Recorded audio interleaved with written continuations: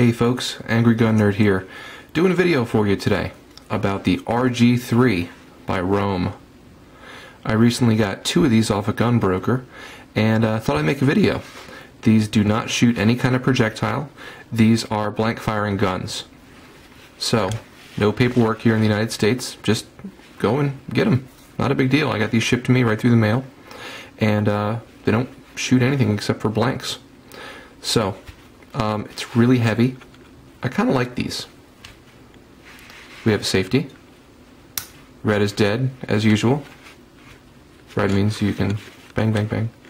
So, what I wanted to show you folks here is just how this thing works. It's kind of weird. It's old. You don't see them every day. Just something I thought I'd show to you folks. So, we have got a hole on this side, got a hole on this side too. And the holes are pointing, let me get this little screwdriver, they're pointing downward like that. So I'm pretty sure that's where the sound comes out from the blanks. Let me show you how this thing works. So we got a square thing there, and then back here we got another square thing. So what I'm going to do is, this doesn't have any blanks in it right now, just pull the trigger a few times. Oh, look what just came out of the back. Pull this out. You're coming with me. Stupid thing. Get a screwdriver in here. I'll pop this baby out. Alright, cool. It's a little dirty.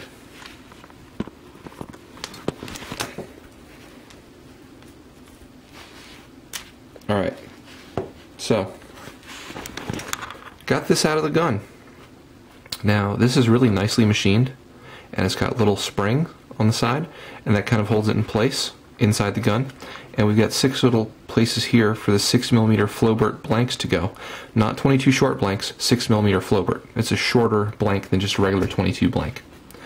So, the way this is loaded is you pop in your blanks, hold the gun upside down, and then feed this in till it clicks like that. And then, you see it's in the front there, start pulling the trigger. Each time you pull the trigger, it's going to push it backward a little bit, and then let off another blank. 2, 3, 4, 5, 6. So now all 6 of them have been, shot. Another time, and it pops out the back. Now I've got to clean inside this cavity to see exactly what I can do about making this come out a little easier than prying it out with a screwdriver. But it's got little slots on both sides. A great place to put your fingers to pull it out. So the blanks themselves are these right here. As you can see, they are a lot smaller than a regular 22 blank. And how fitting.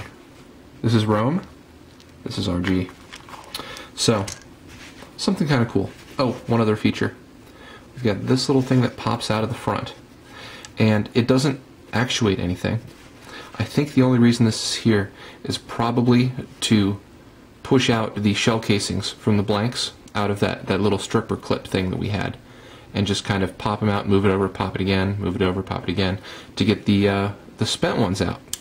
So, kind of neat design, neat size, it feels good, it's nice and heavy. Quality is really nice, nicely finished, everything fits really nicely. So, I'm actually really surprised in the quality of this thing. It feels like a real gun. It really does.